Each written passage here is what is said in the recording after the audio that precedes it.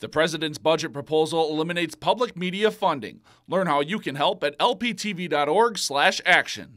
A popular support group through CHI St. Joseph's Health in Park Rapids has now expanded into the Walker area. The Father Project connects dads or father figures in the community with each other to talk about different topics such as healthy relationships, good communication, and how to discipline your children. The group also provides case management, child support services, family activities, GED, and employment services. At any given time in the group, you could have 500 years worth of fathering experience. And so if you got a dad sitting to your left whose first child is on the way and a dad sitting to your right who's got 5 kids and 3 grandkids, imagine what you can gain from insights. I went through the program myself, and I have special needs daughters, and it has really helped me with communication with them.